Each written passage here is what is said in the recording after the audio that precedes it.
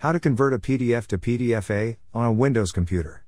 With Adobe Acrobat Pro, you can convert your thesis or dissertation from a PDF to a PDF-A using Adobe Acrobat Pro. This video will focus on using the computer on the first floor of the Evans Library. Log on to the computer using your Trax account. Open Adobe Acrobat Pro from the desktop. While the program is opening, insert a flash drive with your document into the CPU behind the monitor. You can also access your file using email or cloud storage. Select File and Open. Then select your saved PDF.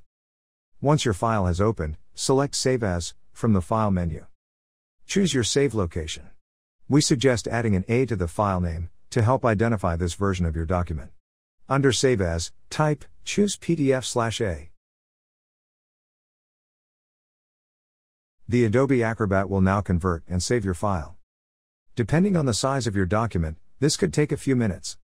You can check if your conversion was successful when you see a blue bar across the top of your open document that reads, "This file claims compliance with the PDF-A standard and has been opened read-only to prevent modification." This is a quick way to confirm that your document has been saved in the approved format for thesis submission. You can now close the program.